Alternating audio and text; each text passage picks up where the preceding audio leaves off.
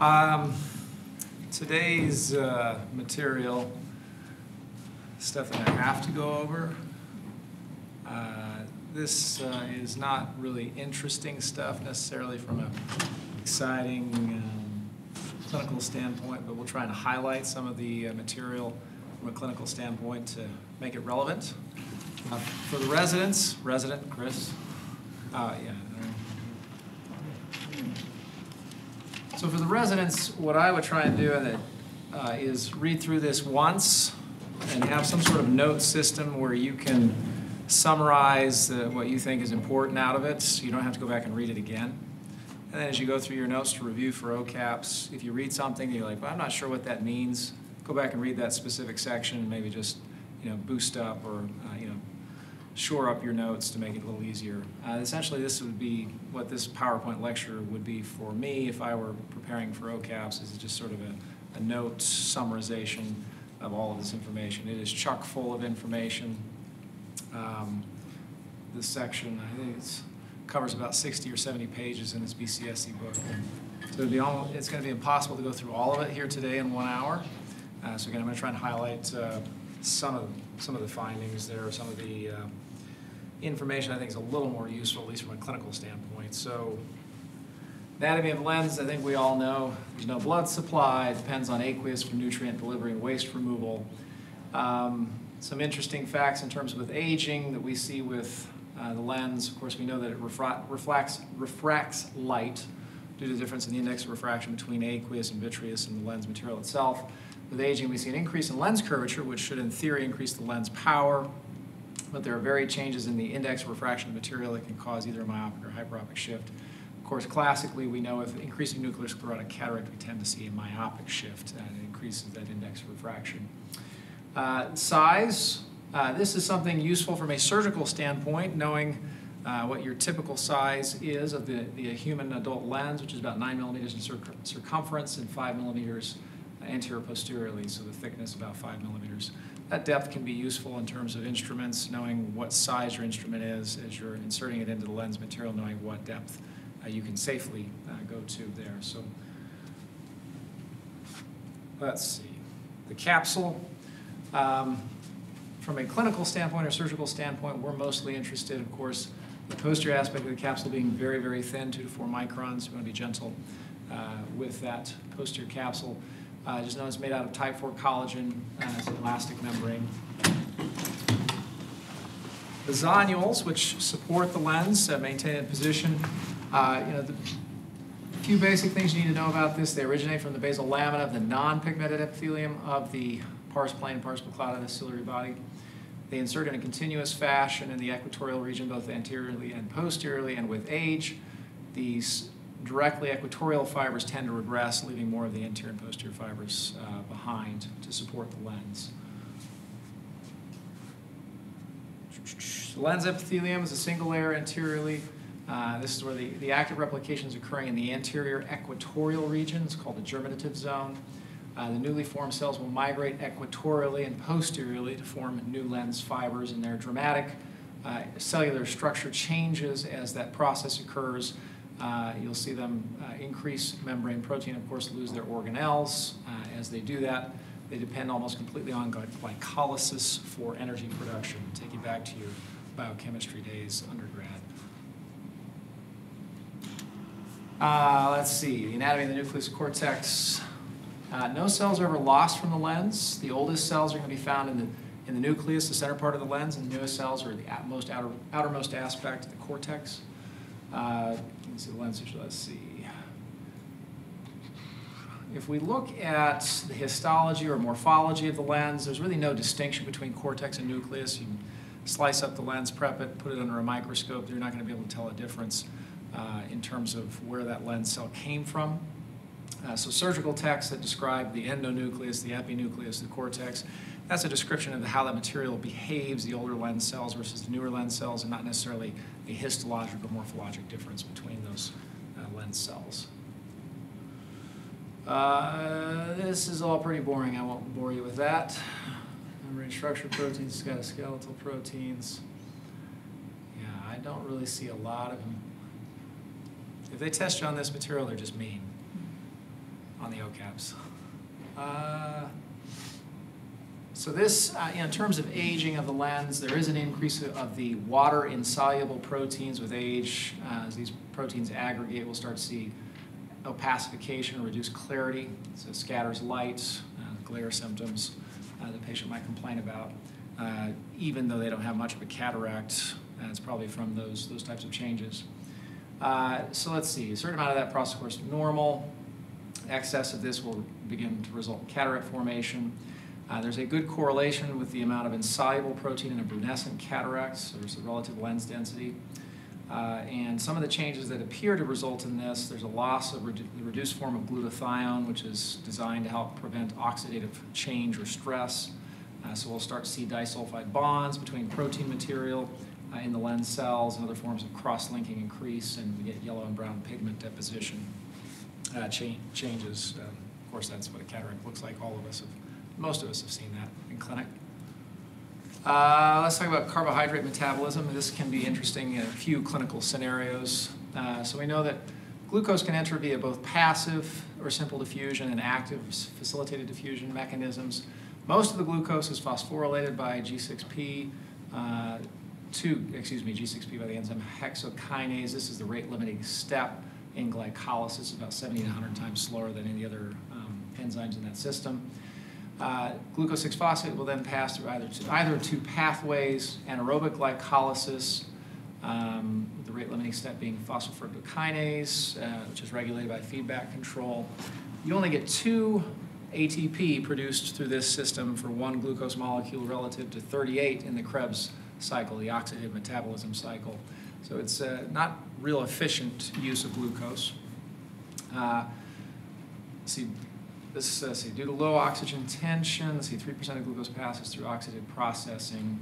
It's interesting that only 3% of glucose passes through oxidative processing, but it still creates about 25% of your lens ATP because of that difference in efficiency.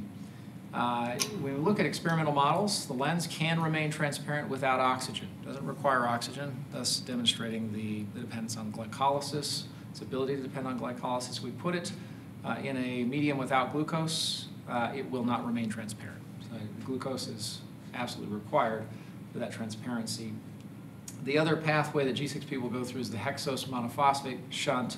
About 5% of it goes through that, produces N-ADPH for fatty acid nucleotide biosynthesis, and some of the oxidative stress pathways to help support those. All right, so let's talk about the diabetic cataract. Anybody, without looking at this, anybody tell me how a diabetic cataract develops? Does anybody know? Okay, we're going to learn today then. So we've talked about non-phosphorylated glucose will enter the sorbitol pathway. In most cases, that's a very small amount that goes through that. Aldose reductase is the key enzyme. This Michael Ellis constant, 700 times that of hexokinase. Affinity is inversely related to that. So you can see it's a very high constant. So obviously the affinity is fairly low for glucose. So it doesn't grab onto glucose very well. And thus, with normal levels of glucose surrounding the cell, very little of that glucose goes through this pathway. With higher levels of glucose, however, there's feedback inhibition of the glycolysis pathway, and thus a greater amount of this glucose can be fed through the sorbitol pathway. Sorbitol is then converted to fructose by this enzyme here, which also has a low affinity for fructose. So again, the sorbitol pathway has multiple sort of checks, if you will, in the normal system where very little of glucose is sent through that pathway. But if we have this feedback inhibition, a lot more glucose sitting around, eventually it starts to be processed through this. So thus it takes a fairly high amount of sorbitol, it will build up in the setting of high glucose. This is how that happens. Sorbitol is poorly permeable, and of course that is important to understand in this mechanism of diabetic cataract, is that if you have a lens bathed in a high glucose setting, we get lots of sorbitol retention or production. With high glucose levels, we see a significant NADPH to NADH ratio, which also drives additional sorbitol activity. And this accumulated, utilized NADP will also, due to the sorbitol pathway, will drive the HMP shunt activity as well. But sorbitol and fructose will accumulate in the lens in the setting of high glucose, and this will generate osmotic pressures, which draw water into the lens, which will overwhelm energy-dependent pumps. Let's try and pump that fluid back out. Eventually, the lens fibers will swell, it'll disrupt the cytoskeletal structure, and the lens becomes opacified. So that's how a diabetic cataract develops in the setting of high glucose. It's a sorbitol pathway, retention of sorbitol with osmotic stress, causing the lens to swell. Did you have a question? Well, ultimately, is it the same endpoint as a age-related cataract, or on like histopathology, would they look different? So this would look a lot like a cortical cataract in terms of cortical cataract is due to swelling of the lens structure. To be honest, I don't know if you looked at it histopathologically whether it would look any different. You know, a swollen, opacified lens versus a oxidatively stressed lens. I guess if you looked at it with certain stains, and I'm not a pathologist, so I'm just sort of, this is conjecture on my part, it might look a little bit different. But most of the time I've read through this material, when it talks about looking at things morphologically or histopathologically, it's really hard to distinguish between these things, between a clear lens and a cataractous lens as well. All right, so let's talk a little bit about oxidative damage protective mechanisms. So of course we're all familiar with what free radicals are. It can be, of course, generated at low levels by normal metabolism, radiant energy. We have relatively low oxygen tension around and in the lens, and so the oxidative stress is likely not necessarily interacting with oxygen first, but acting directly on lens proteins and lipids. We have protective mechanisms to try and prevent this. Glutathione peroxidase, catalase, superoxide dismutase, vitamin E, and vitamin C, ascorbic acid. We know that increased levels of oxygen can result in cataract formation, and this is clinically relevant. This is seen in the setting of hyperbaric therapy and in the setting of vitrectomy. We know when we vitrectomize the eye, we remove the vitreous. The vitreous has a fair amount of vitamin C, among other oxygen utilizing or protective mechanisms for oxidative damage from oxygen. It also consumes oxygen, so as we remove that, oxygen tension increases in the posterior segment, and that will facilitate oxidative stress, damage, and lens opacification or cataract formation. So that's why we often see that after vitrectomy surgery, especially in patients who already have started some of this process over the age of 50. All right, so let's see. A couple of brief things off of this. Relative to aqueous and vitreous, know that the lens has a higher concentration of potassium and amino acids. I do remember seeing that on OCAPs. And it has a lower concentration internally of sodium chloride and water. So there are these both passive gradients and active transport mechanisms that take advantage of this. It's referred to as the pump leak theory, with this sodium-potassium ATPase helping to maintain that. We won't belabor any of those. Accommodation and presbyopia, so this is somewhat clinically relevant. So the Helmholtz theory, which is sort of the theory that most of us sort of ascribe to in terms of how accommodation occurs. The ciliary body contracts, decreases diameter of the ciliary body ring, which results in changes in zonular tension. So as reduced zonular tension, that allows the lens to increase in spherical curve and shape, particularly in the center anterior aspect of the lens. And this will allow us to increase the power of the lens, allow you to focus on something up close. The change in the central anterior capsule is, where it's more focal in that area, is thought due to the relatively thinner anterior capsule centrally versus the equatorial. Remember, we went through the thickness. I didn't highlight it too much, but it's a little thinner in the center and anteriorly relative to the anterior equatorial regions. Of course, accommodative response is going to be stimulated by the distance of the object you're looking at, or blur. Chromatic aberration is thought to maybe help stimulate that. Of course, parasympathetic innervation mediates it. Loss of accommodation with age, something just to be aware of, is something you might see on the OCAPs. An adolescent has quite a bit of accommodated amplitude, 12 to 16 diopters. At the age of 40, it drops down to 4 to 8 diopters. After age 50, decreases to less than 2 diopters. Obviously, most patients become symptomatic from a presbyopia standpoint, assuming they're emetropic, around the age of 45. The cause of this process is thought to be due to hardening of the lens, which increases over 1,000-fold over a lifetime. Other possible contributing factors to presbyopia, lens dimension changes. Of course, we talked about the lens continuing to grow throughout life, so it might result in reduced, sort of reduced leverage, if you will, this ciliary body zonular system as it enlarges, loss of capsule elasticity with age, geometry of the zonular attachments, and sort of the loss that we talked about equatorially, maybe that plays a little role as well with age.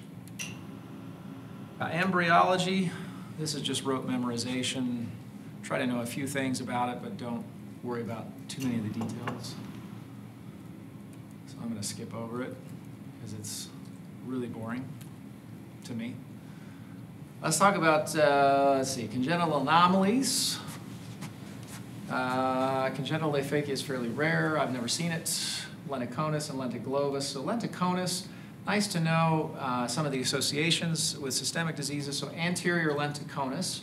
Lenticonus is just a focal cone-shaped deformation of the anterior-posterior capsule. Posterior is more common. It's usually unilateral and sort of a sporadic finding. Anterior is often bilateral, associated with Alport syndrome. So you see anterior lenticonus. Certainly ask the question if they've been diagnosed, and oftentimes they have. But if they haven't, suggest the primary doctor considering an evaluation for Alport syndrome.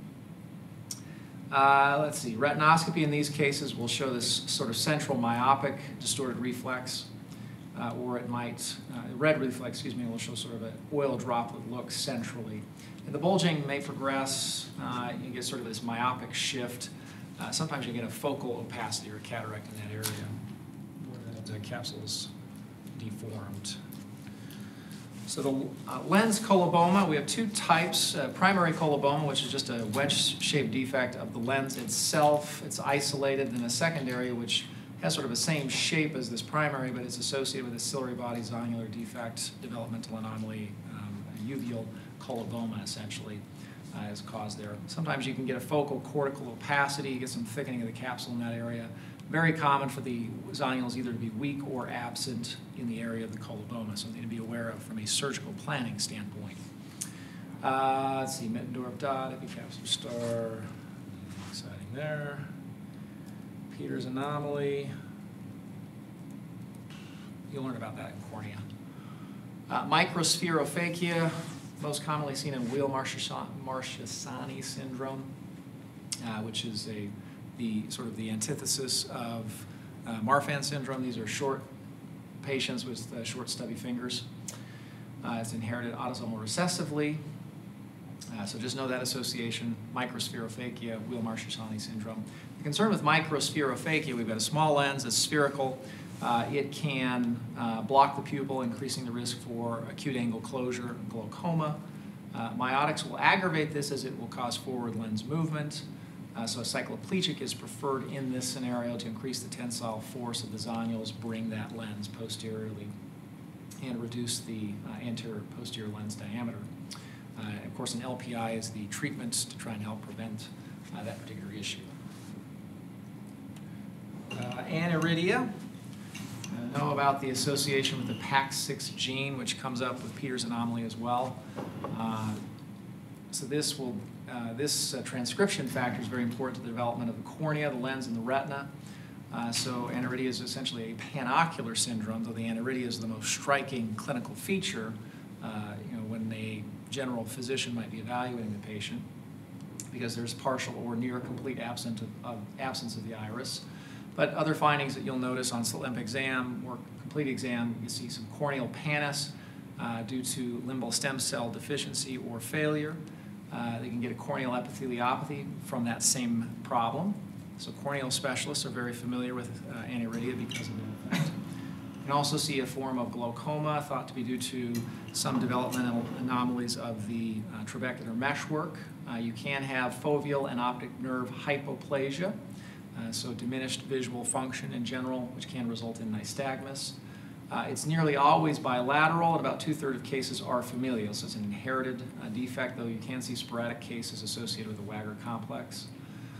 You can get cataract as well. Anterior or posterior polar opacities can be present at birth, and within the first 2 decades of life, about 50 to 85% of patients will go on to develop cataract. So cataract is a likely problem early on They have poor zonules or poor zonular integrity, so it's important to be aware of that from a surgical planning standpoint as well. All right. So a few basic things about congenital cataract. About a third of them are syndromic, a third of them are isolated but inherited, and a third of them will be of unknown cause. You'll do a workup and you won't really find any specific cause. They occur in about 1 in 2,000 live births. And they're usually present at birth or within the first year of life. There are a number of different types that I won't necessarily spend a lot of time on in terms of what they look like. You can kind of review through that.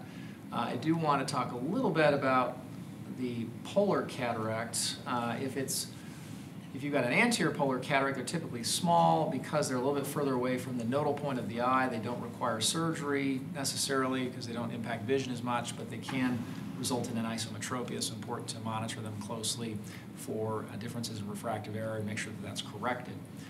Posterior polar effects or posterior subcapsular cataracts are going to be often more visually significant because they are typically larger and closer to the nodal point of the eye. Of course, with a posterior polar cataract, I think most of us, at least from residents, are probably familiar with the concept that they're associated with capsule fragility, or in some cases thought to be a capsule defect. So it's always wise as you're going through surgical planning to be aware of that and adjusting your surgical plan to compensate for that. Essentially, we don't hydrodissect the lens, we only hydrodelineate. We try and remove the lens layer by layer to get to that final area where the capsule may be very fragile at the very end of cortical removal. Let's see. That's about all we've got on that. We'll skip that. All right, so ectopia lentis can be congenital, developmental, or acquired. A subluxated lens is partially displaced. A luxated or dislocated is completely displaced from the pupil. This implies a loss of essentially all of the zonules. Symptoms with ectopia lentis, obviously decreased vision if that lens is decentered. We can see marked astigmatism due to tilting of the lens, monocular diplopia, and iridodonesis if the lens is moving a lot. We've got a lot of zonular weakness or loss. Complications include, of course, cataract. We can see displacement of the lens into the anterior chamber or into the vitreous cavity. This is, if it's acquired, it's typically due to trauma. Systemic associations include Marfan syndrome, homocystinuria, and iridia, which we talked about, congenital glaucoma. Less commonly, Ehlers-Danlos, though you want to be aware of it in patients with Ehlers-Danlos. There are a variety of different Ehlers-Danlos syndromes. Some of them are going to be more likely to be associated with ocular findings and others won't be. So trying to find that specific subtype will help. Hyperlysinemia sulfite oxidase deficiency. It can be an inherited isolated anomaly. There's an autosomal dominant inheritance pattern with that. So Marfan syndrome is a mutation of the fibrillin gene on chromosome 15, autosomal dominant inheritance, although 15% don't have a family history, so maybe a sporadic genetic defect. These patients are tall, they have chest wall deformities, they have a dilated aortic root, mitral valve prolapse. So, commonly there's a lot of concern about cardiac risk in these patients. 50 to 80% will show ectopia lentis. Usually it's symmetric and it's superior temporal displacement. That's an OCAP question they like to ask. Zonules will remain intact. You'll see them, but you'll notice they're stretched and elongated, so if you get a chance to see one of these cases with Dr. Crandall, who's probably the one that does the most cases. Myself and some of the other surgeons do them occasionally. But you'll see that stretched, elongated component to the zonules. They're weak, but still have some structural integrity. Let's see. They often will have significant axial myopia, and they have increased risk of retinal detachment. They often require a bifocal at a younger age due to weak or absent accommodation, maybe related to the zonular weakness.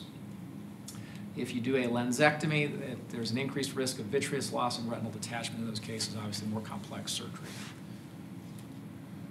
We'll skip homocystinuria, hyperlysinemia. Let's talk a little bit about genetic contributions to age-related cataract. So identical and fraternal twin studies suggest that at least a portion of age-related cataract formation is heritable. So about 50% based on studies of cortical cataract development is thought to be genetic or heritable. This mutation, which I don't anticipate would ever come up on OCAP, so don't worry too much about it. And then they estimate, based on different studies, about 35–50% of nuclear cataract risk is genetic or heritable. Let's see. So this, of course, suggests there's some genetic links, underlying biologic pathways that would be important to assisting us in understanding potential targets for therapy that could put us out of business as cataract surgeons. So just ignore that aspect. Nobody do any research in that. It's bad for business. I know that there are actually some people looking at drops. I think they are designed to reduce the oxidative stress to the lens. In theory, might help to sustain greater accommodative amplitude into older age and may help to reduce at least nuclear cataract formation. I think it's been through a phase 2 trial with some success, and so they may be moving to a phase 3. So it'll be interesting to see if that comes out. For those of you who are a little older, maybe sooner, hopefully sooner before you start needing reading glasses, right? All right. So let's see, ectopia lentis et pupillae. This is autosomal recessive. So this has, of course, the ectopia lentis lens subluxation, but also a pupil displacement, usually in the opposite directions. The pupil is typically irregular and slit-shaped, and this is usually bilateral, but you'll see asymmetric clinical appearance between the two. The pupil dilates poorly, and you'll see associated ocular anomalies, myopia, retinal detachment, cataract, among others. Let's see. Let's talk a little bit about age-related lens changes, how they develop. Let's see, so we've talked about aging affects lens increasing in mass, thickness, and a loss of accommodative power over time. We know that with new layers of cortex, the central lens to some degree is compressed and hardens, we call nuclear sclerosis. Chemical changes and proteolytic cleavage of crystallines result in formation of these very large protein aggregates. We get chemical modification with pigmentation. We see a decrease in potassium and glutathione, so there's greater oxidative stress risk. And that will result in opacification. Specifically nuclear cataracts. Everybody over the age of 50 has some level of sclerosis, although it's usually very mild. This is, of course, a central opacity of the center portion of the lens, the oldest lens fibers, if you will. It's easier to visualize at the slit lamp, though you can look at it with a well-dilated patient with a red reflex. Typically, it's very slow in terms of its progression. Usually bilateral, but of course, as we all know, it can be asymmetric. It has a greater impact on distance vision compared to near, so patients typically are going to have distance vision complaints with a nuclear cataract. Myopic shift is a very classic association with a nuclear cataract as it progresses due to increased index of refraction. What we call second sight is a historical term for this myopic shift where they start to be able to see up close again without glasses. That's what that means. Let's see. The abrupt change in the index of refraction between the nucleus and cortex will sometimes result in monocular diplopia as well. So those big changes in index of refraction can result in sort of ghosting symptoms. They tend to have a little bit of a reduced color discrimination. You'll often hear patients after cataract surgery describe changes in their color perception. That's particularly at the blue end of the spectrum. Histologically, it's difficult to identify differences compared to a clear lens. So as we talked about, I think you had the question about pathology. A lot of these things are just really hard to visualize histologically. On electron microscopy, maybe there's some increased lamellar whorls in some nuclear cataracts, but that's about the extent of the change you might see. So cortical cataracts are a local disruption of cell structure of mature lens fibers. We get membrane integrity compromise. We lose essential metabolites. We get extensive oxidation and precipitation of protein. This is usually bilateral, though it's often asymmetric. The effect on vision is dependent on where it's located, whether it's in the visual axis or not. Classic symptom is glare from focal light sources due to the focal nature of the cortical opacification. Progression is somewhat unpredictable. Sometimes it will be very stable for a long period of time. In other cases, it will progress rapidly. Your first signs, you'll see vacuoles. So when you see vacuoles in the lens, those are in the cortex, if you will, from an anatomic lens standpoint. They're not in the nucleus of the lens. You'll sometimes see, of course, water clefts and wedge-shaped opacity spokes, as we're familiar with them from a clinical standpoint. With complete opacification, capsule to nucleus, cataract is considered mature, so a white cataract. cortex takes up water and can cause swelling. This can result in what we call an intumescent cataract. It can be under significant pressure, which can create a greater risk for capsule problems as you try to do a capsulotomy, tear-outs, Argentinian flag sign, etc. So something to be aware of to try and manage that. When degenerated cortex leaks through the capsule, we call it hypermature. With further liquefaction of the cortex, you get this freely floating nucleus in the lens. We call it morgagnion. Histologically, you can see swelling and local disruption of the lens fibers if you look at it under the microscope. All right, posterior subcapsular cataracts. Usually these patients are a little bit younger at onset. They'll often have glare and poor vision with bright lights or bright lit backgrounds.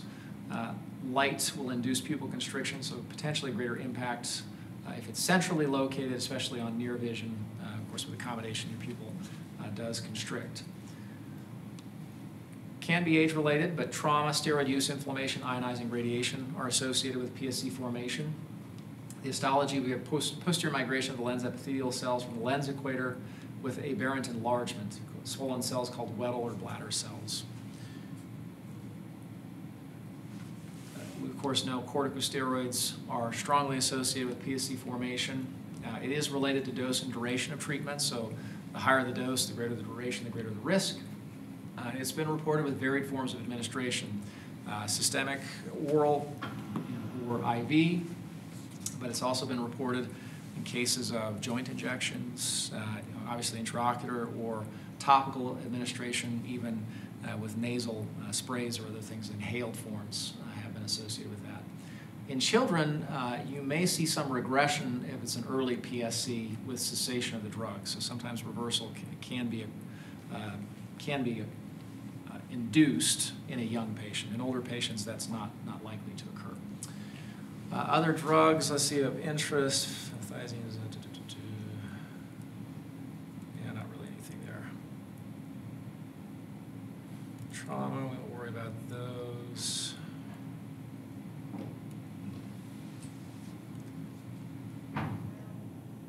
So I will bring this up. So intralenticular foreign bodies, if it's not cupric or ferric in nature, so not copper or iron based, the capsule compromise is small and self-sealing, sort of fibrosis. It may be okay to leave that foreign body in place. You may get a focal opacity where that foreign body is located, so it depends on where it ends up.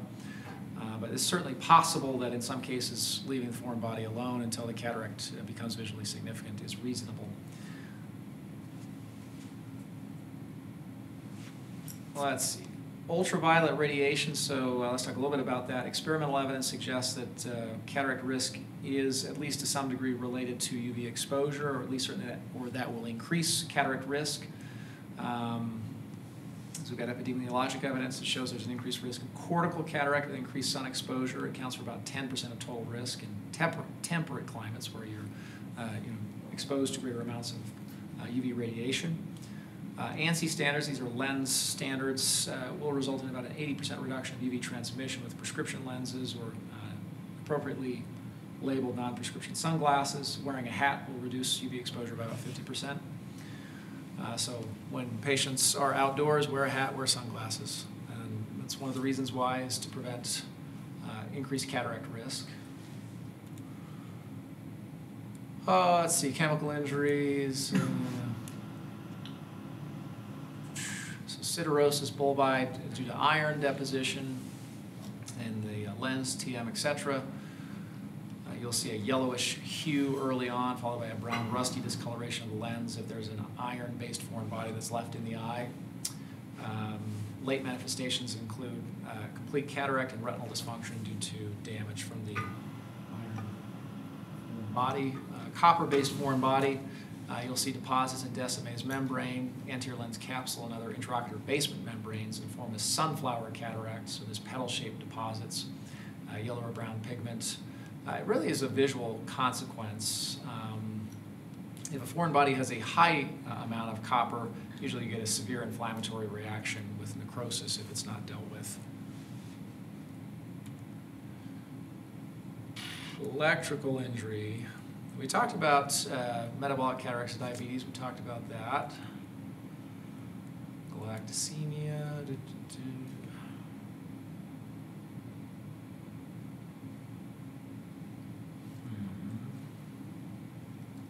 So Wilson's disease, of course, the classic Kaiser-Fleischer ring, copper deposit in the endosome membrane. You can see a sunflower cataract with Wilson's disease as well if it becomes more advanced. Myotonic dystrophy can be associated often with a cataract. It's usually a PSC cataract and usually at a younger age. Let's see. So effects in terms of cataract development of nutrition, alcohol, smoking. Risks for cataract formation: lower socioeconomic status, lower education level, poor overall nutrition. Conflicting results when we look at vitamin supplement studies. AREDS showed no reduction, although it did show some moderate protection against development of nuclear opacities. Let's see. So lutein and zeaxanthine, which of course are really important to macular health, of great interest to Dr. Bernstein. A diet rich in high lutein foods has been shown to reduce the risk of cataract. Let's see. And then smoking and excessive alcohol consumption are associated with increased risk of nuclear opacities, of course, macular degeneration as well.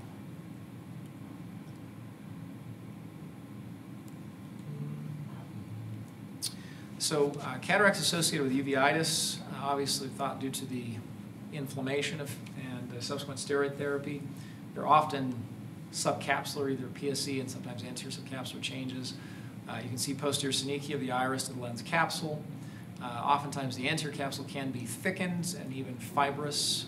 The fibrous pupil membrane on that anterior capsule. Fuchs heterochromic iridocyclitis, a specific uveitic syndrome that will present, it's usually unilateral, or present with cortical cataract in many cases. And 25% of cases will have spontaneous intraoperative anterior chamber hemorrhages. You get some bleeding during surgery. Typically have a very good prognosis with surgery. They don't usually have posterior synechia, and the inflammation is usually fairly mild. Let's see, cataract associated with ocular treatments we talked about, vitrectomy association, and of course corticosteroid association, hyperbaric oxygen therapy. So somebody who is undergoing hyperbaric treatment will often see a myopic shift, although there's no change detected in the corneal curvature or axial length, so it's presumed that it's in the lens in terms of changes in the index of refraction of the lens material. In most cases, this shift will resolve once the treatment is completed.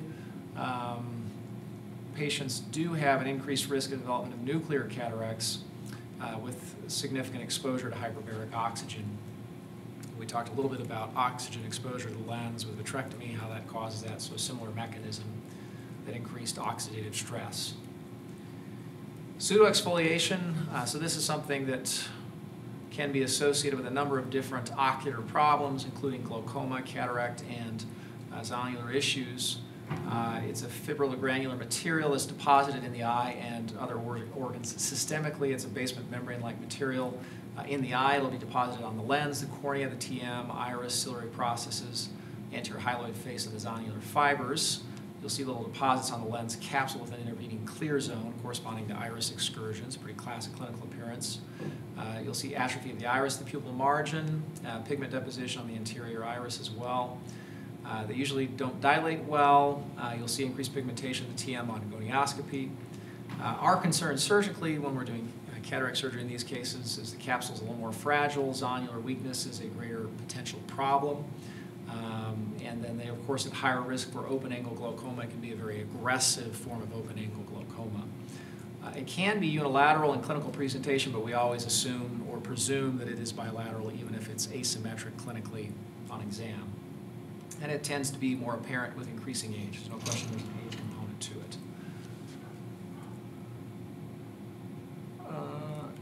See if there's anything else. Learn about these in glaucoma. I told you there's a lot of slides in this. It's really epidemiology. Oh, that's it. Okay. So I think we've highlighted some, maybe too much of the information there, but at any rate, for the residents, just focus on trying to, with BCSC series, ideally trying to get through particularly some of these less interesting components, trying to get through it, making some notes of things that you think are important, highlighting those, and being able to go back and review those notes as opposed to having to go back and reread those areas. And then if the note doesn't make sense, go back and read that, just that small section. That's what I would recommend in terms of OCAP preparation. That way, as you continue through your 3 years, you'll be able to just go back and review your notes for OCAP prep, particularly for this section, which applies to the first 60 or 70 pages of this BCSE series. Does anybody have any questions about any of the material we presented today? Do we have any other questions? A sort of random question. I've occasionally had consults questions about people who had electrical injuries, like electric shock or like lightning injuries. How does the cataract development occur in those cases? I didn't know if you... There's a slide on that. Let's go back to that. There it is. So electric shock, it can cause protein coagulation. Obviously, cataract, a lens made out of protein, can cause focal opacification. Cataract, it's more common with transmission of the current involving the head, so closer to the eye. Typically, you're going to see subcapsular and cortical changes. Sometimes it can be progressive. Sometimes you'll see some regression or loss of the change, so it'll improve, especially in younger patients. And in many cases, it remains very stationary. Have you ever seen those? People always tell us to come look, and I'm like, it's been a week. I'm sure they don't have a cataract yet, but... Yeah, I would tell them in most cases they can be seen as an outpatient once they're discharged. So set up an appointment, we'll do a dilated exam and look at things, document what's there. But unless they're complaining of significant vision changes, I tell them it's not appropriate for you to see them inpatient. It's not necessary. Yeah. Other questions?